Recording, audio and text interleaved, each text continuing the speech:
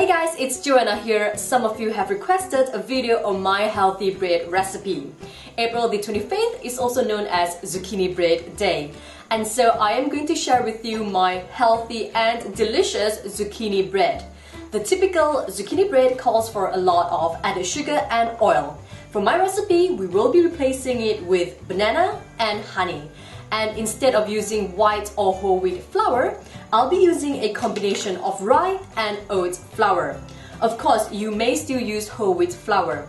However, it is worth noting that rye contains higher fiber in comparison to whole wheat. And rye keeps you satisfied for much longer because the fiber in rye bread has a high water binding capacity, which expands during digestion and produces a great feeling of fullness.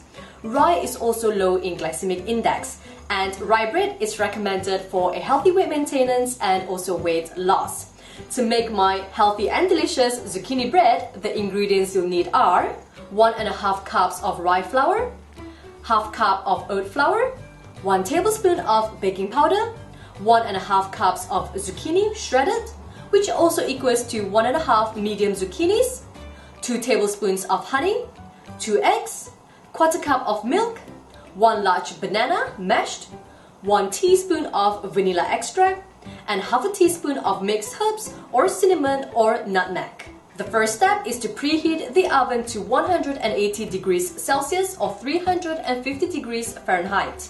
Start by shredding the zucchinis with a grater or food processor, just like what I'm doing. In one bowl, combine all the dry ingredients: rye flour, oat flour, baking powder, and mixed herbs. In another bowl, mash the banana, whisk in the eggs, then add the milk, honey, and vanilla extract. Mix them well. Then combine the wet ingredients with the dry ingredients.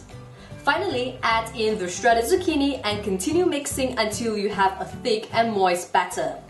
Grease 1 loaf pan with cooking spray. Pour the batter into the loaf pan and make sure it is level in the pan. Then bake it in the oven for 50 to 60 minutes or until a toothpick inserted in the center comes out clean. Allow the zucchini bread to cool down for 15 minutes before removing from pan. Then cool it down again for another 15 minutes before slicing. Your zucchini bread should be slightly moist. Each loaf makes about 14 slices and each slice has 86 calories.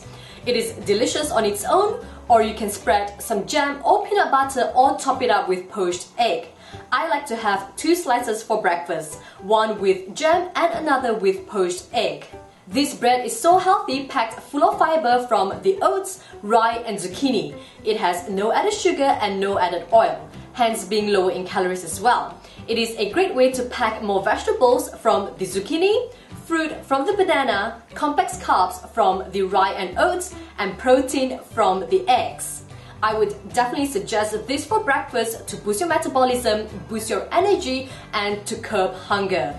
Try it out, make it on Zucchini Bread Day, and share your picture with me on Facebook or Instagram. For new fitness, food, and motivational videos, please like, share, and subscribe to my YouTube channel and website. Do follow me on Facebook, Instagram, and Twitter to stay connected with me. Thanks, guys!